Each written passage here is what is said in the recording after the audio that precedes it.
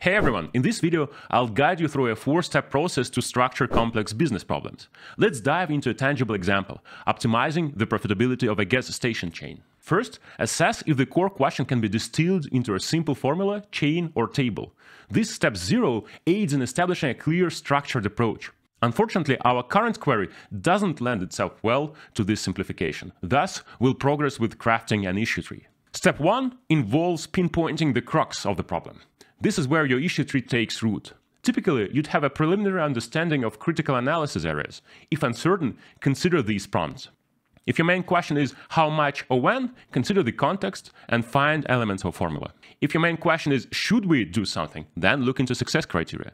If the question is what, who, which of, then consider solution space, success criteria, and build a table based on them. If the question is why, consider the context, look at different stages of the process, and find potential bottlenecks. If the question is how, look into context and participants to find the requirements for the solution. Then design the solution, and then build and implement this solution. In our scenario, the key to enhancing a gas station chain's profitability lies in boosting its revenues. Step 2. Identify parallel questions. Expand laterally from your initial query, integrating questions of equal significance. Sources for these could include various elements of the existing formula, different success criteria, or different stakeholders. For instance, alongside revenue enhancement, cost minimization is equally crucial for profit maximization in our case. Step 3 revolves around categorizing these questions. Here, strive for a McKinsey, which is mutually exclusive and collectively exhaustive framework. Reevaluate your structure to ensure that no significant aspect is overlooked. Typical groupings could encompass external versus internal factors, financial versus non-financial factors,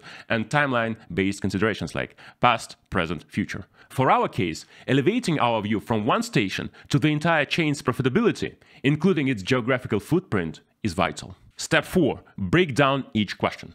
This step is about delving deeper, breaking down each question into more granular components. This could mean dissecting elements, regional subdivisions of various parts of the process. In our case study, we dissect the revenue stream of each station into fuel and non-fuel revenue components. Finally, simplify.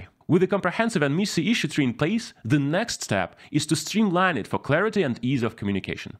Eliminate any superfluous elements. And there you have it, a refined top-level issue tree akin to what was used in a McKinsey engagement by one of my former colleagues.